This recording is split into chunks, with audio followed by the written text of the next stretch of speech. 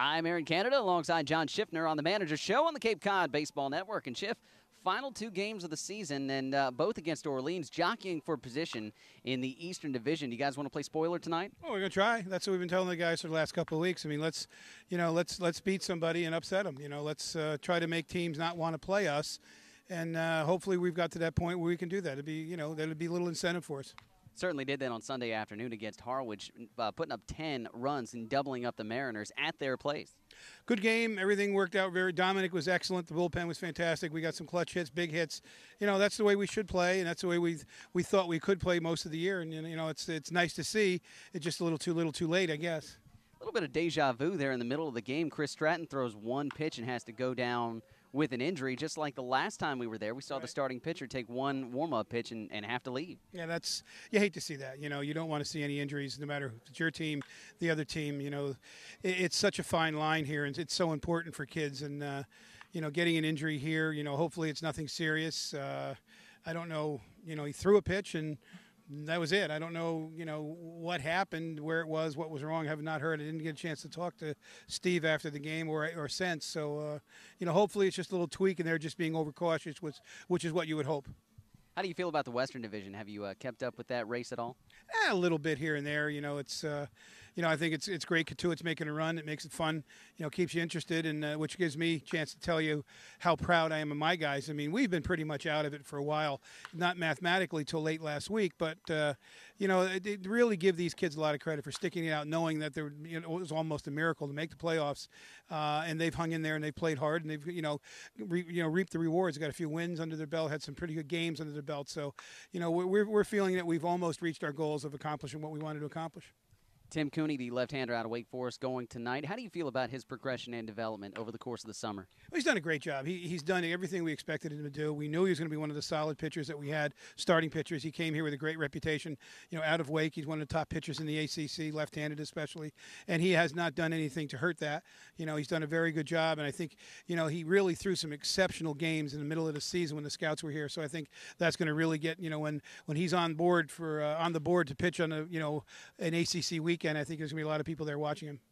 As a manager, how important is it to you to have a couple of left-handed options, both in the rotation and out of the pen? It's nice to have, and that's where we got hamstrung in the recruiting process. And in losing play, it's a big loss, and we didn't get Rodriguez to come in from University of Florida. That was huge. That's just another left-handed arm, whether you spot start Paco or he was going to be a starter, or we're going to use him strictly as a late pen guy. That was big for us, and I'd love to have a few more lefties on the staff, but sometimes they're not available. Sometimes we lost some in the way early recruiting that the coaches pulled them in over the winter. Actually, they weren't prepared for the Cape, so that it's all part of the process. But you can off balance not having a lefty if you have right-handers that have good changeups.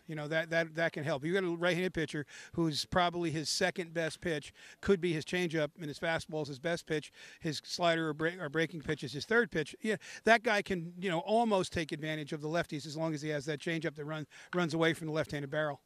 Working with batters on the opposite side of things, guys that may or may not have had too much experience with lefties, how do you get them prepared to see not only the best competition in the country, but also those big-time lefties? Well, you just got to tell them to stay in there. Don't bail out. You got to stay in there and don't bail.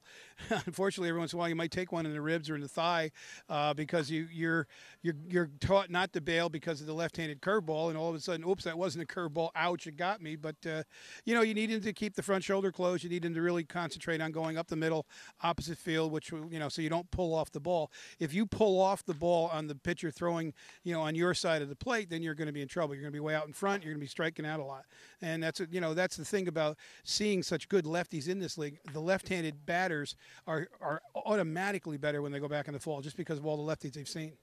Now, this summer we've talked at length about the things that you're trying to get across to your players as far as their development is concerned. And one of the big things we've talked about is taking pitches and making opposing pitchers work. Is that kind of been a mantra for you all along, or are there certain things over the course of the years that you found that you focus on in particular in different summers?